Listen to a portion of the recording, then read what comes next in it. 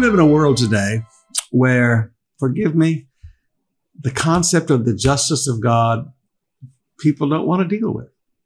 Now, I love the grace of God. Please forgive me, brothers and sisters. Where would we be without the grace of God? But grace wouldn't mean anything if God was also not a God of justice.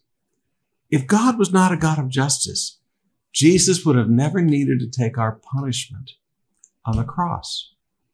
The punishment that brought us peace was placed upon him. See, we can never get this idea that God tolerates sin. God is a God of justice. Now, I want to read you a passage today, and it's going to stumble you just a little bit, so hold steady. 1 Samuel chapter 15, beginning with verse 1.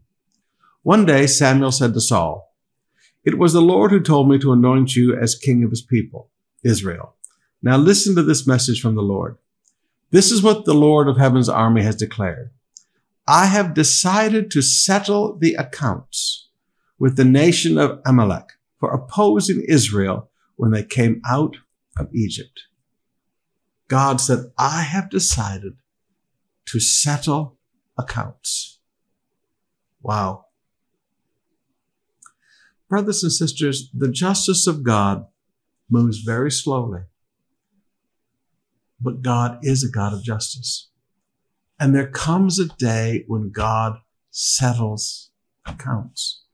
He is not just a God of mercy. He is also a God of justice. Now, in this world that we live in today, everything is about grace.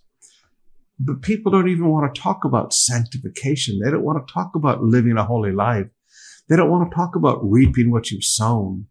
They don't want to talk about retribution, making things right.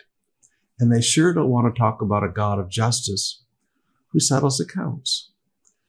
Now, the scripture is very, very clear. God says, "Vengeance is mine, saith the Lord." Don't go out and take vengeance. Vengeance belongs to God. There will come a day of reckoning for all the things that have been done to hurt you and try to destroy you in life. There will come a day when the God of justice will settle accounts.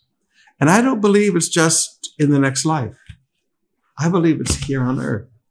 I believe there comes a day when God just says, okay, I'm going to settle accounts.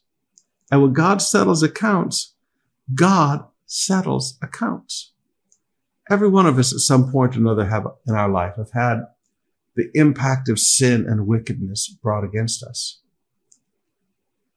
But remember, leave the vengeance with God. And he's not going to forget it. Either people repent and get right, or there comes a day that God settles accounts.